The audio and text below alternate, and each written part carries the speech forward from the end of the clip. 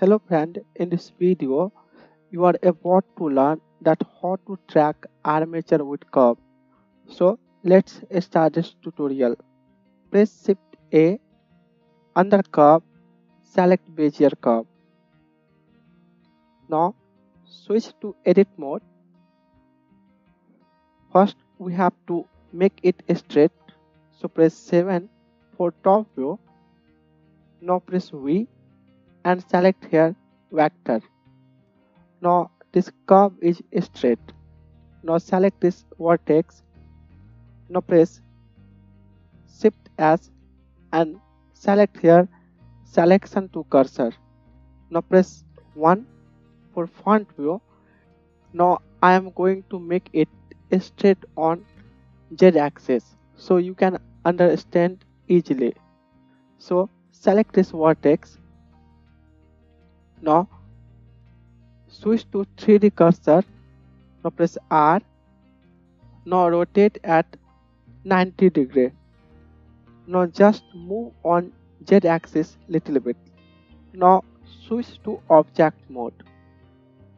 Press Shift A, under armature, select here single bone.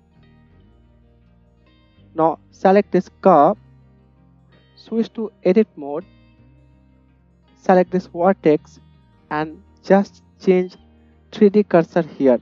So press Shift S and select here cursor to selected.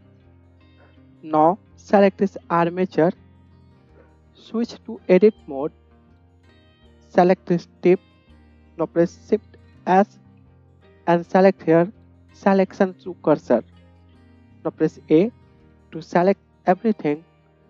Right click and select here subdivide and increase number of cuts. Maximum number of cuts, it means maximum flexibility. Now select last bone, switch to pose mode, click on this object data properties. Now expand this viewport display and select here names. Now we can see bone name. So this is bone, this is from 1 to 20. It means there are 21 bones. Now click on this bone constraint properties. Now click on this add bone constraint and select here spline IK. Under this target, select Bezier curve. And here we have to put chain length. So there are 21 bones, so we have to put here 21. Now switch to object mode. Now this bone will form with curve. So select this bone, switch to edit mode, also change pivot point into median point. Now select this. Now press R to rotate. You can see that this bone is following this curve. Now press S and just scale. You can see everything you can do with curve, it will be effect on armature. Also you need to increase curve resolution. So click on this object data properties and change resolution around 128.